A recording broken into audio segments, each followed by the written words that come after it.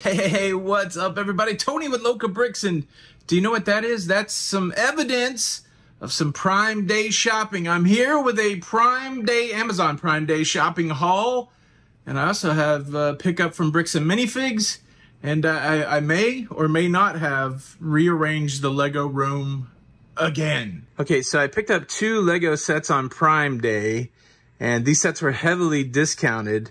And, well, one of them's in this box and one of them's behind this box. Let's see what's in the box first. See if I can do this one-handed. Very low-tech today. I mean, could have got a tripod, I guess, but the challenge is what's fun. Good, I said, okay. And go across the center. Hopefully it doesn't all fall out on us. The big reveal. Oh, it's upside down. That would have been better if it weren't upside down. But yes, you know what it is at this point. It's the Boutique Hotel, normally retailing for, does the upside down bother you? Normally retailing for $229. We picked it up for $160. One of the modulars. Modulars always popular. And the second Amazon Prime Day pickup, the Medieval Blacksmith. Got it for $125. This is a retired set. I don't remember what the retail price is, but I know the savings was good. It got pretty banged up in the shipping. But I do have a second one of these in a really good box. This is a set I want to build, so this will become my builder set. And while we're here at the build table, another prime pickup for the Lego room were these Craftsman small part 30 drawer organizers. I thought they were going to be a little wider, but I do like them. They're modular, stackable, and those were only $17 each, so that was a good pickup. That was Prime Day. I did that online. I also made a Lego Insiders order to get the gift of purchase that came out and some double points. When that comes in, I will share that with you, but I had to get the new gift of purchase. And then the very same day, I hit the streets, and I went to my local Bricks and Minifigs in Wesley Chapel, and talked to Gabriel over there. Shout out Gabriel.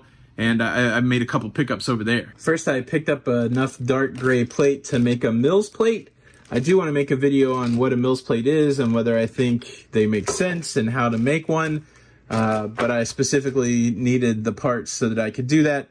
I'll show you in a second what this Mills plate pieces are going to be for. And then while I was at Bricks and Minifigs, I picked up the Death Star trash compactor diorama. This is the only one of the Star Wars dioramas I do not have, and I tend to be a bit of a completist, and so I saw it built at Bricks and Minifigs, and it's a really cool looking display.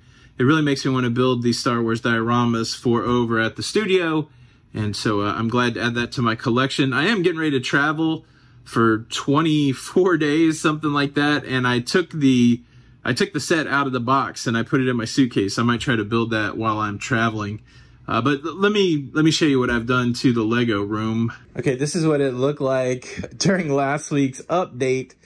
And well, this is what it looks like now. I've completely changed the whole room. This table was oriented differently right up against this window. I wasn't happy with the potential of sunlight coming in on on all of the sets. And so I wanted to make sure that I had area to walk, and I wanted enough room where I could work on the Lego City.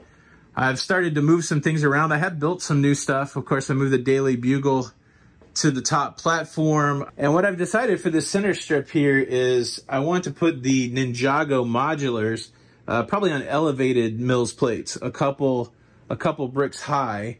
So that's what's going to go there.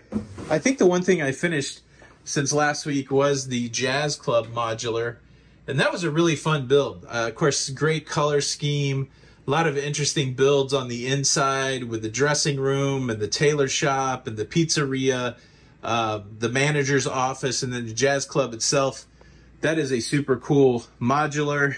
As you can see, I'm still struggling with what to do with the train. Do I even want to train in the city? And then I had a fail when it came to making a video.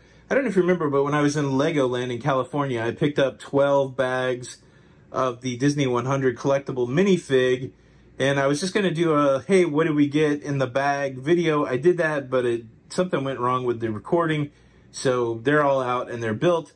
And out of the 12 bags, I got 1, 2, 3, 4, 5, 6, 7, 8, 9, 10 unique figures, and then 2 duplicates. Robin Hood's probably my favorite character because of when I grew up, and so I was excited to have that duplicate, and then I got a duplicate Stitch. Continuing on, I moved the display shelves off of the corner. I had it set up for the corner, and I just put it flush to the wall there. So that kind of works. I had to pull this shelf, which is a mess, out of the closet. Remember, this was all parts, and I've taken the parts and moved them back into the closet. I've got a couple bag of Lego that I need to take to the storage room to make a little more room in here. I put some Lego storage under the table. And then the closet, still, I mean, everything really needs some work, but I moved, you know, kind of these part containers into the closet. There's a lot of opportunity for this closet. I can put some shelves in here. I can do a lot more. But basically, it's housing parts. I'm kind of excited and sad at the same time. I'm getting to go on a really great travel adventure, going on a brand new cruise ship. Then I'm going over to Europe, going to Greenland, going to Iceland. That's going to be exciting, but I don't think there's going to be a lot of time for building Lego. I do hope to hunt down some Lego stores in London, so stay tuned for that adventure. But let me show you when I get back what modular I plan to build next. I'm kind of late to this thought process, but I've started to see some of these Ninjago modulars up close. I've already missed 2. There's 2 that are retired already. This one's getting close, I think, to going into retirement, but I thought it would be cool. This is a single, I think this is maybe a single base plate or 2 base plates, but have that elevated there and start working the Ninjago modulars that way. I think that would be kind of cool. But that will have to wait until I return, and return I will. But I'm going to try to upload some stuff along the way during my travels, so make sure that you're subscribed, and let me know what you would like to see. That's my Amazon Prime haul, plus a few other things. I would love to hear any of your feedback that you want to share. Thanks so much for checking out this video. Hit that like button if you could. This is Tony for Local Bricks, and well, I'll see you on the next one. Bye.